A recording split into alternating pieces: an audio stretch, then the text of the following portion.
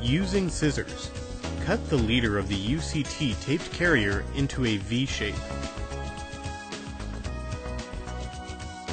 Peel the UCT from the carrier tape to the first component exposed on the leader of the new reel. Make sure UCT middle portion initiates properly. Leave approximately 4 mm of the UCT tipped off. Cover the trailer of the used reel and join the leader of the new reel to the trailer of the used reel. Wrap the splicing tape over the UCT taped carrier.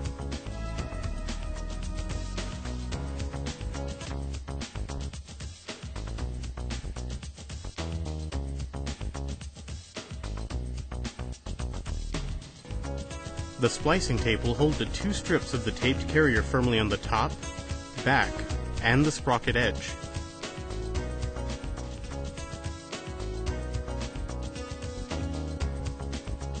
Peel the UCT from the taped carrier. Then splicing tape is able to hold on firmly.